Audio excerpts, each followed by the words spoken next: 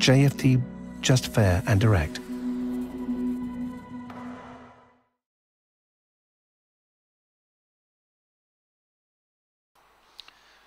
Okay, hello and good morning everyone. Welcome to JFD Traders Espresso with me, Darius Anucauskas. Today is the 8th of July 2021. So yep, welcome everyone. Welcome to this Thursday's morning session where we're going to have a very quick look at the markets, a few of the charts, the usual stuff. But before we do that, as always, let's quickly have a read through our risk disclaimer. So, the content we produce does not constitute investment advice or investment recommendation, should not be considered as such, and does not in any way constitute an invitation to acquire any financial instrument or product. As always, I'll give you a few seconds to read the rest and we can continue.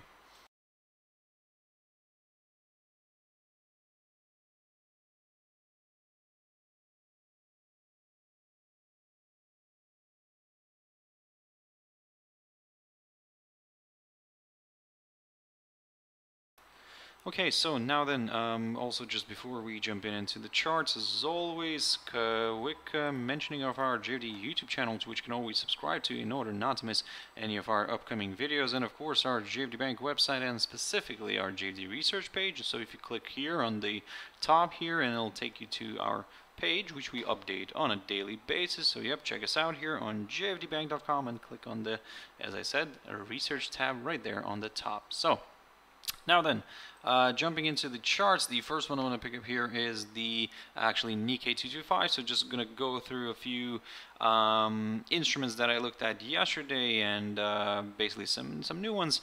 For now, guys, looking at this picture is not really very welcoming for the bulls, and yep, we're seeing a nice decline here.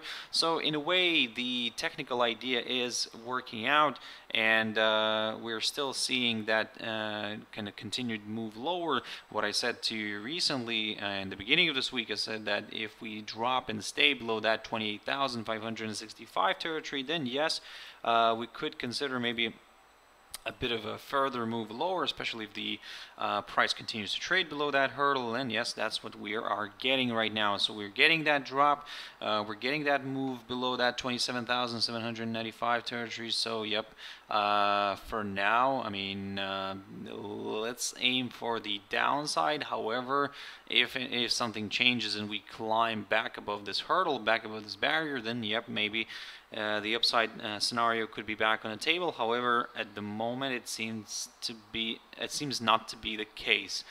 So yeah, let's see how this is gonna play out. Hong Kong's Hang Seng Index, guys. I mean, this is basically a little bit more devastating here. I mean, you can see a nice good drop here lower.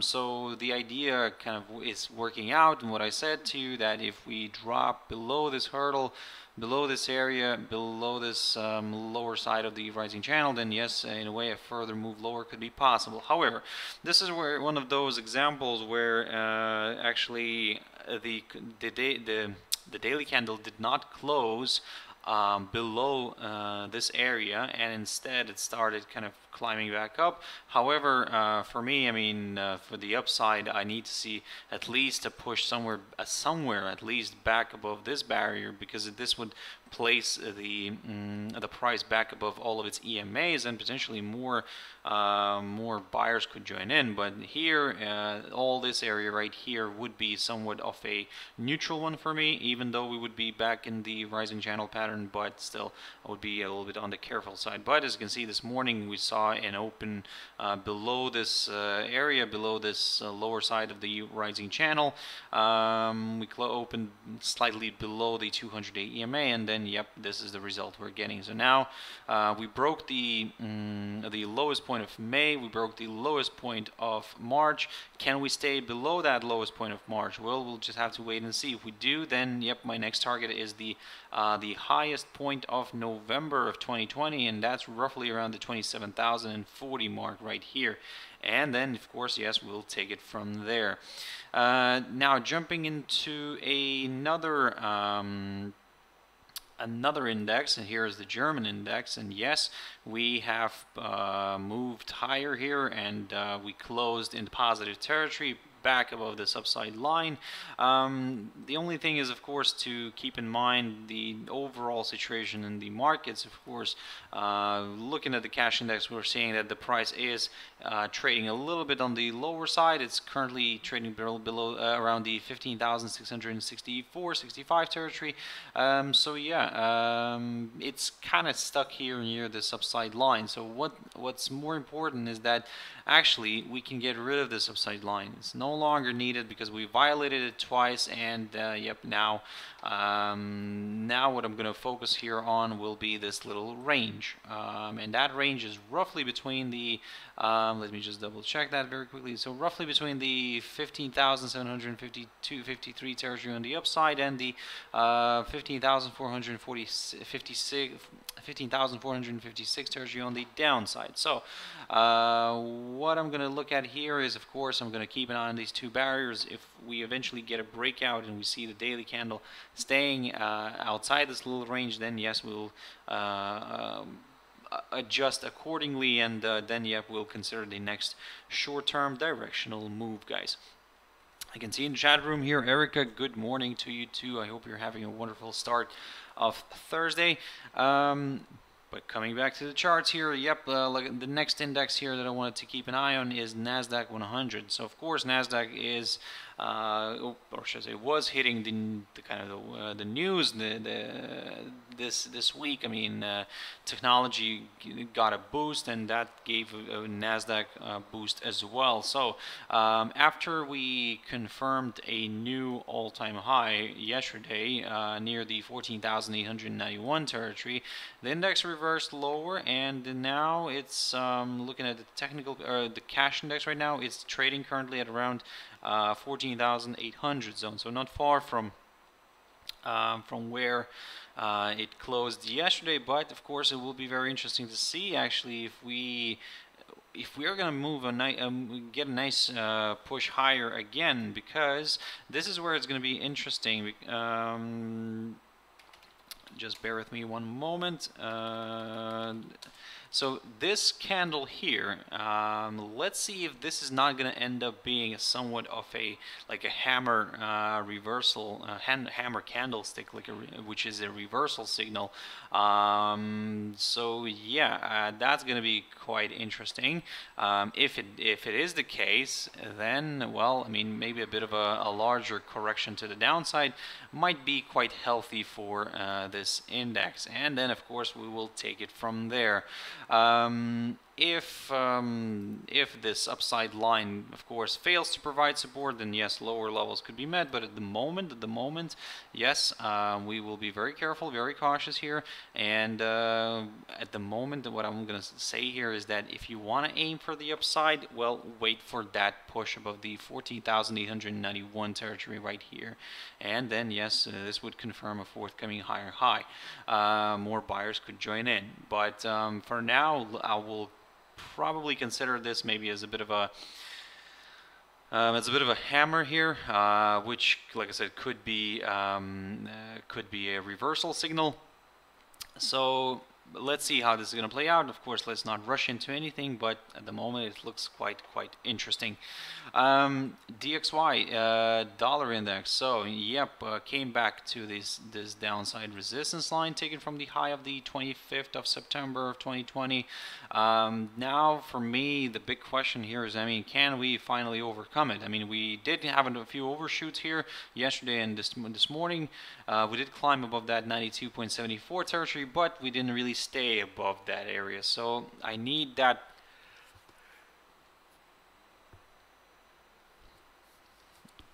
Excuse me for the slight pause. I need that push above the 92.74 territory, and would like to see that daily candle staying above that area in order to go for some higher levels. So like I said, long story short, we are at a very interesting spot here right now. So can we move higher? That's going to be the big question, and of course, if we fail to move above this area, what I'm looking for here is a drop somewhere below this 92 territory in order to consider maybe a bit of a larger correction to the downside.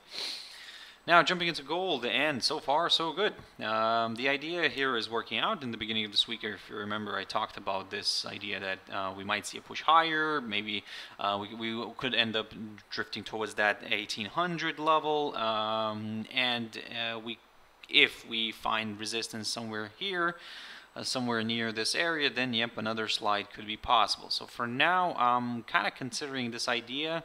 I want to see if we're actually gonna get a further move south here. So far, like I said, I'm gonna keep this arrow like this, just because just to point out the initial idea, the initial scenario that I've drawn here. So yep, let's see if this is gonna play out. For now, I'm a little bit on the bearish side. As long as DXY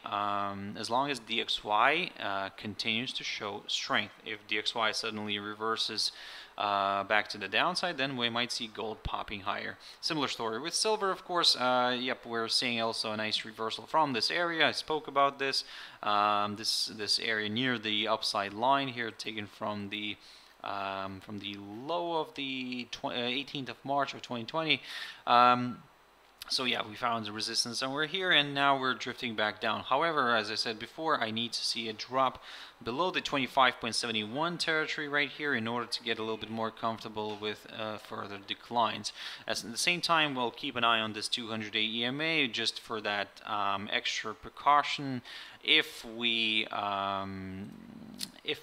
drop and we stay below that, then of course, yes, more sellers could join in. Now WTI oil, and beautiful move to the downside. So, and most importantly, we managed to break the upside line and stay below the 72.68 territory. I spoke about this level, guys, and at the same time we managed to stay below the 21-day EMA. So everything's looking quite interesting here for these sellers. So in a way, if you manage to capture this drop here, wonderful. What I'm gonna say right now is that we might see maybe a bit of a drift back up here, or maybe we would test of this area, and if it continues to provide resistance, and I mean the 72.68 and together with the 21-day EMA, then yes, another slide could be possible. Litecoin. So Litecoin still respects this downside line. To be honest, there's not much to talk about here, and the fact that yes, the downside line taken from the high of the 20th of May is still respected, then well, I mean, yep, we will continue to the downside at the moment. Like I said, unfortunately for all the crypto bulls, well, I mean, the cryptos they do start following the technical scenarios, technical pictures. So basically, yeah. So we'll just have to kind of. It's not always up, up, up and away. For now, like I said, looking at this picture, yes, the trend is still to the downside. In order to get a little bit more comfortable with lower levels, what you can do here is, of course, keep your eyes on the this little hurdle, the 130.62 right here. And yes, if we drop below that, then lower levels could be met. Now, AUD/USD, guys. So this one's quite interesting, and yep, as you can see, why we are not climbing. Sorry, we are moving lower here. We're dropping below this 0.7462 territory, and then now the big. Well, I'll repeat myself again. The big question again: can we see a further move lower? But at the moment, guys, I am bearish on this one, and looking at if we do see actually a drop. If you want to be just a little bit more careful and cautious, if we do see a drop below the current lowest point of July near the 0.7445 territory right here, then yes, this will confirm a forthcoming lower low and potentially attract more sellers into the game, where my next target is the 0.7342 territory. Or actually, let me just grab this little swing here, and actually let me reuse one of these lines. So this is going to be my next target, the 0.7373 territory around here, and then we'll take it from there. AUD/CHF. So beautiful move here, and this is just, I mean, technically it's so beautiful here. I mean, I cannot express my excitement. So basically what I said to you previously, that in order to go for some higher levels, not only did we need to see a break of this downside line, but also we would need to see the daily candle staying above the 0.6981 territory. As you can see, we had that push, but we didn't really have the daily candle staying above that barrier. Instead, we drifted back down and stayed below the downside line again, and yep, this is what I said to you yesterday, that this increases again the chances for a further move lower. So far, what I need here to see is a nice good drop below the 0.6892 territory right here. And if we drop below that and we stay below that 200 ESML, well, EMA, then yes, further declines could be possible. EURUSD JPY broke the upside line, stayed below it. We had a bit of a fluctuation here, and also stayed below this 110.42 territory. So now what I'm going to do here is I'm going to aim for lower levels. In a way, I mean, I'm kind of although I'm kind of I was talking about DXY pushing maybe to the upside.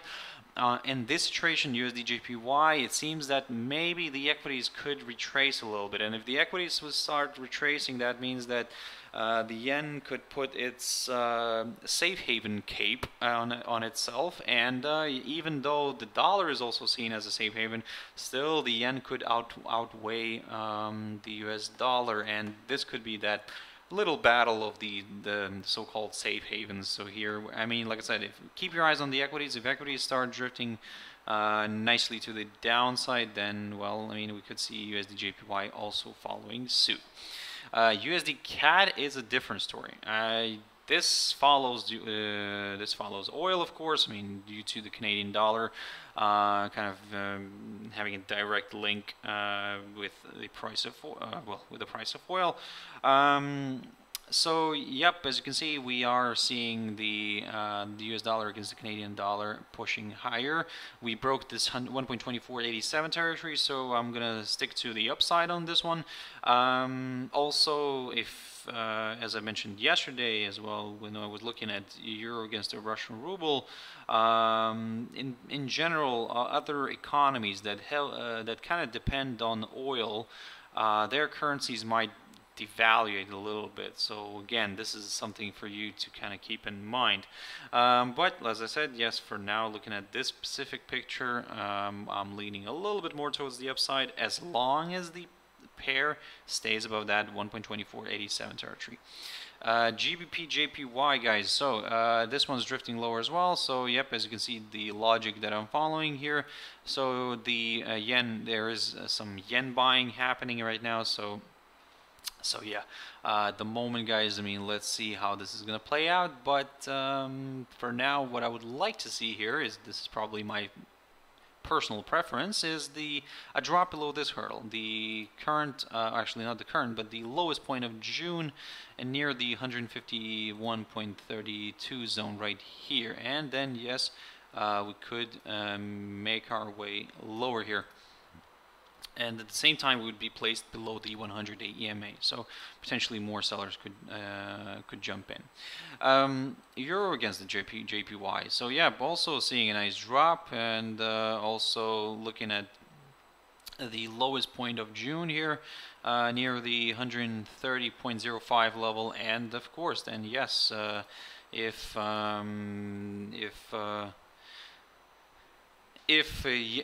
it stays below this, then yes, we could consider a further move towards the 200-day EMA. That's what I'm going to initially aim for, and then yeah, we'll take it from there. Another thing just to kind of keep in mind from the technical side is, now if we draw this, or actually not this one, because these are all going to be tentative, these downside lines that I'm going to draw here.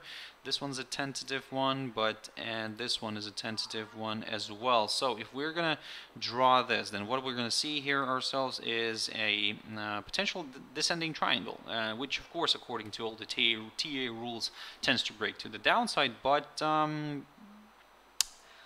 if by any chance this territory continues to provide support, then maybe a bit of a rebound here could be possible. Maybe we could see a push towards this downside line, and then basically form a better descending triangle, which eventually violates the lower side of it, at 130.05. Then yes, this will confirm a forthcoming lower low, and further declines could be possible, guys. So keep that in mind.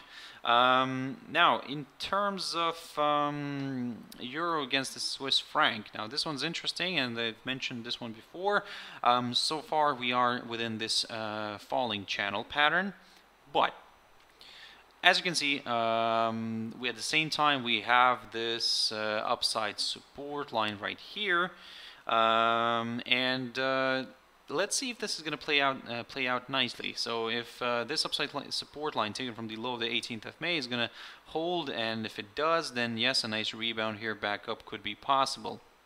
Now, the reason why I'm still kind of considering this upside line is the fact that recently when we were drifting lower here and we were testing the lower bound of the falling channel, we kind of broke it, but then we found support near this upside line, and then we rebounded, and look at this, we made our way back to the upper side of the falling channel, and yep, that's where we got a hold up, and we drifted back down. So now we're again coming closer to this upside line. This time it's going to be interesting to see if this area holds. If it does, then we might see a nice rebound and a push higher, but if it doesn't, well guys, maybe a further move towards the lower side of the falling channel could be possible. And finally, EURUSD, just a very quick update here. So we're currently trading around that 1.18 territory. Yeah, again, at the moment, I would say that for now, we managed to reach our target. First of all, we managed to reach our target. My target was that if we break this 1.1847 territory, my aim is the 1.1794, where we got a hold up, as you can see, and now let's see if we can stay here for a while. If we can, then maybe a bit of a rebound here could be possible. However, if it gets broken again, then well, this opens the door, guys, towards further declines, and well, I mean, then we could aim for that lowest point of March, and then we'll take it from there, guys. So that's kind of pretty straightforward. I hope you found it useful, guys. Thank you very much for your views, your likes, your comments, guys. I can see that, so thank you very much for that. Really appreciate. I just basically hope you found it useful, so this material. So if you want to catch me tomorrow morning, as always, at my Traders Espresso, that's 6 o'clock GMT time. For now, have a wonderful trading day. Stay safe, guys. Have your stop losses in place, and everything will be fine. Thank you very much, and bye-bye.